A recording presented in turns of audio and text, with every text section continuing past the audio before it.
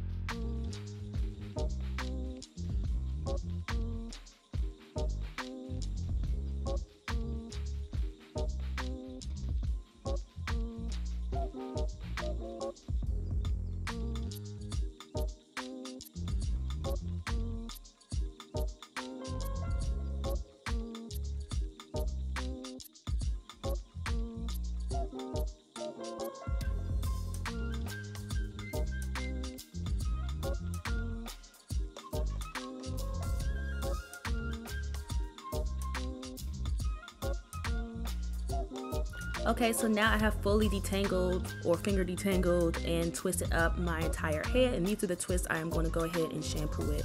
Now the next step will be to prep your rice water and DIY mixes. You want to make sure that you separately do this so that you're prepared when you're in the shower and ready to wash. So this is my rice water, and this is how you want your, I sat this rice water out from Friday. It is now Monday in this video, and this is how the rice water is looking. You want it to be kind of cloudy and with little sediments in it, and this is the spray bottle I put the rice water in. Okay, so now I got you guys back in the shower with me. I really don't, I kind of get nervous about my shower footage because I just be looking crazy, but here we are. So to shampoo, this is step 2, shampoo. I'm using this Kristen signature shampoo for all hair types, and I was curious to see how this would work, but I actually really like it. I got this small size to try it out, but I've been reaching for this shampoo like every wash day, so it's pretty chill. I really like it. It has a gentle scent and it lightly lathers my hair, and it's not too drying, so that's always cool. So basically you guys know I shampoo my hair in my twist, and I just focus on the roots and my scalp, and I just go ahead and massage gently. You guys know how to shampoo, so I'm just gonna let you guys watch.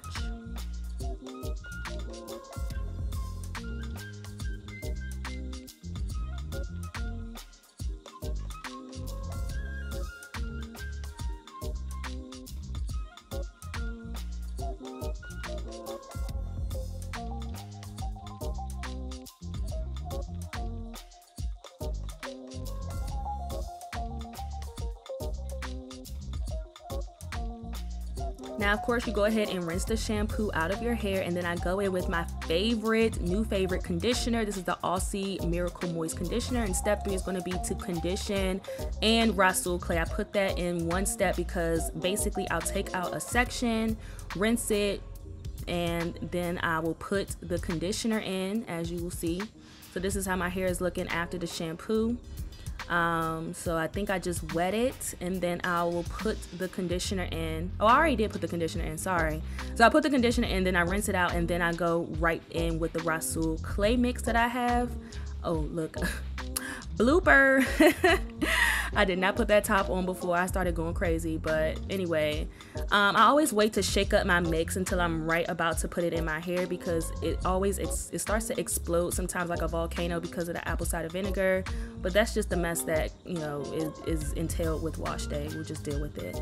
So I go right in with the Rasul clay mix after the conditioner, so it's kind of one step.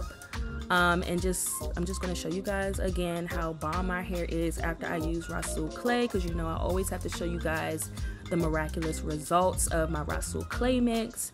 And I am going to give you guys a video of how I make this mix. I know I've been stalling on that, but I'm going to give you guys a video soon, so be on the lookout for that.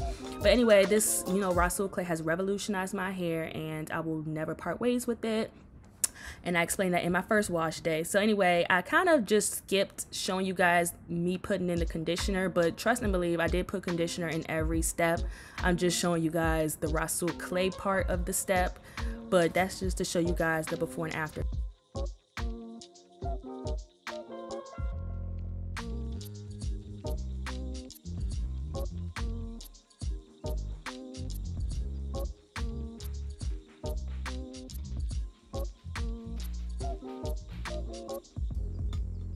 One thing I do want to mention is to not spend too much time retwisting up your hair in this step, because twisting up your hair can take up a lot of time, especially if you're in the shower, and that's a lot of water being wasted.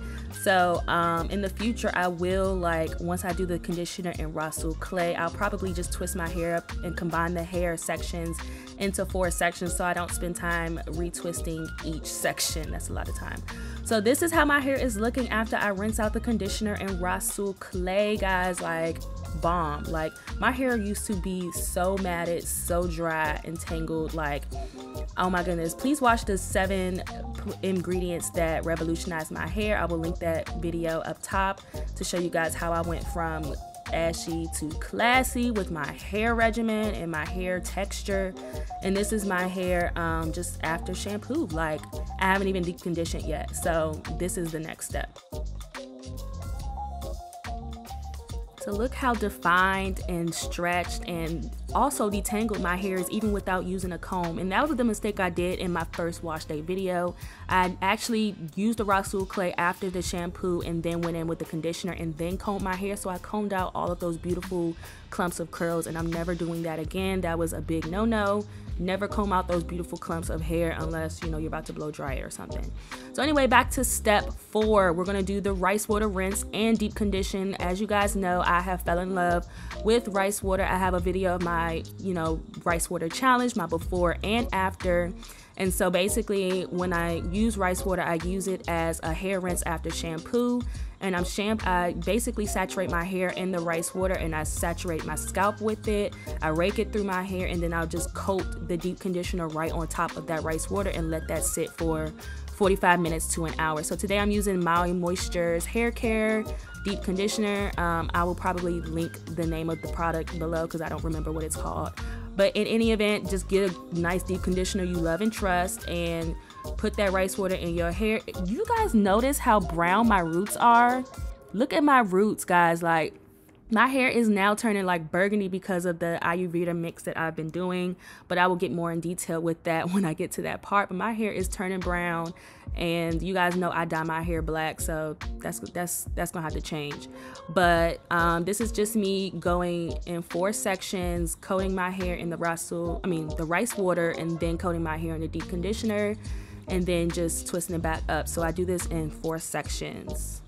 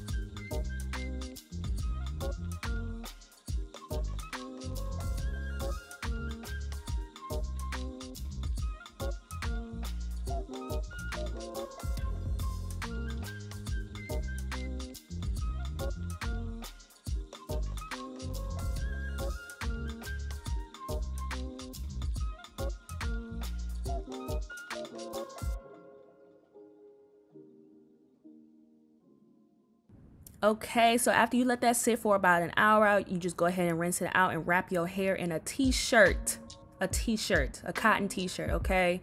And this is how my hair is looking fresh out of the shower. No product whatsoever, no product, okay? You see this? This is like, my hair used to not be like this. Like, every time I do it, I'm so shocked at how beautiful it looks. And look at the brown in my hair. I gotta dye my hair again because that Ayurveda henna and amla has changed the color of my hair. But anyway, now I'm going to go in, separate my hair, you know, right down the middle, half and half, how I always do, and start in the back right, how I always do. And I'm going to go in with step 5, the Lock B method. The Lock B method, I'm gonna use my Ayurveda and aloe vera and rice water hair spritz mix. Saturate my hair. This is the L, the liquid. I'm gonna saturate my hair in that spray. Look at it's no product, guys, like it's bomb. So yeah, basically you just spray your hair, spray your scalp in the product, just how I did the rice water. However, you just don't rinse this out. And this has henna, amla, and fenugreek tea. So it's strengthening, it's fortifying and stimulating. It has rice water, so it's also strengthening, fortifying, and stimulating. And it has aloe vera juice, which is moisturizing, and it seals the pH. It seals the cuticles and it matches the pH of the hair. And then I go in with the O, which is the oil. This is just a combination of oils like aloe vera, not aloe vera, sorry, avocado, olive oil, and all the other good stuff. Seal that liquid moisture in. Then I'm going in with the As I Am pomegranate leave-in conditioner, grow your leave-in conditioner, and it smells so freaking good, guys. Like, it smells so good, like you can eat it good, like so good. But anyway, this is the C part of the Lock B method, the conditioner, and I'm just gonna saturate my hair in any good leave-in conditioner that you trust. And then it's the B method, my hair butter. I actually go into detail of how I made this hair butter in my hair growth challenge video. So basically I'm going to just coat my hair in this hair butter, which is going to seal in all of that moisture. Look how thick that butter is. It's really good and really moisturizing. It has all the good butters in it and all the good oils, and it's even infused with some herbs. Like, I went all out with this hair butter. Like, I was not playing. So I just coat my hair, and it just feels like such good love and self-care to my hair. And yeah, that's basically the Lock B method. I actually do this to each section of my hair in 4 sections before I start styling, just to make sure that I do all of this to my hair while it is all the same wetness, the wet state. You know, I don't want to get to the top of my hair and it's completely dry before I start doing this. So I do it while it's still damp from showering or shampooing. So I go in with the liquid, the oil to seal in the liquid. I go in with the cream to seal in the oil or whatever. And then I go in with the butter to seal in the conditioner and the oil and the liquid. And I'm just going to do this to all 4 sections.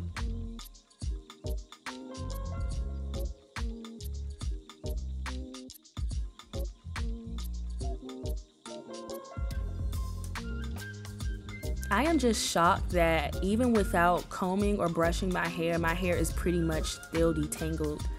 It's not as detangled as like it would be with a comb or brush, but it is as detangled as a 4 textured hair needs to be. Like, I am over trying to prove to myself that I can comb or brush through my hair. I do not need to comb or brush through my hair every time I wash my hair. I am actually working against my hair when I do that. So actually, me not combing it has made my hair so happy. When I work with my hair works with me. I notice that. When I work against my hair, it fights me. So like, by not combing or brushing my hair, it has been such a good wash day. Like, so, and this is just because I had twist in my hair. Now, if I probably had a wash and go, I probably would have been like, oh my goodness, but we'll see.